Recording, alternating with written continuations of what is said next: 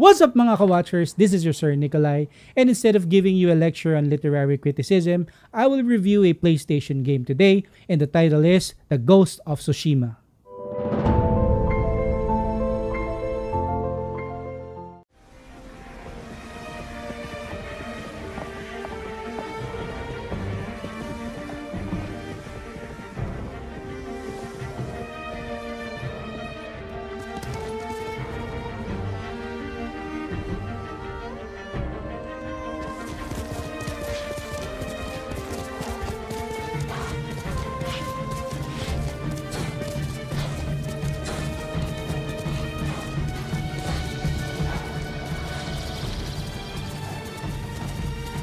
Ghost of Tsushima is a role-playing game published by Sucker Punch for the PlayStation 4 and recently announced that it would be released for the PlayStation 5.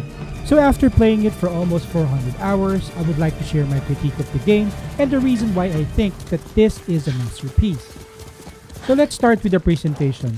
So one thing is for sure in this game, it is not just about realism or how realistic the water looks like, but it is about the interplay of different colors of the island. The scenery is majestic and emphasizes the natural diversity of the island through its use of specific color template. Each region has its own distinct dominant color, in which it allows you to experience the 4 seasons from summer, fall, winter, and spring. Generally speaking, the more you go north, the more it becomes pale, and the more you go south, the more it looks green and brown. One more good thing about this is that the developers add a photo mode for you to capture these scenes. In fact, after playing for several hours, I found myself just staring at the beauty of the game for its rich, vibrant landscape, and it slowed down my gameplay. So the next one is combat. So the game is not a button masher game. Random mashing of buttons will not let you defeat the enemy. The AI is intelligent even in easy mode. So you need more practice, and the more you practice, the more you improve your skill, till it becomes your second nature. And through practice, you'll be able to dodge, block, and parry all incoming attacks and let you experience the slicing capacity of the katana and instill fear to your enemies as the ghost. The last one is narrative.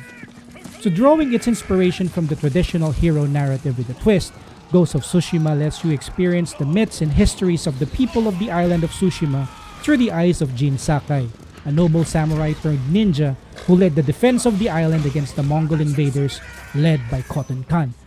The main narrative leads you to a dilemma: uphold tradition and become the best samurai that you can be, or oppose tradition and adapt the way of the ghost. Though it gives you 2 different styles in approaching the game, however, it is still linear. The ending would always be the same. You always end up in the shadows.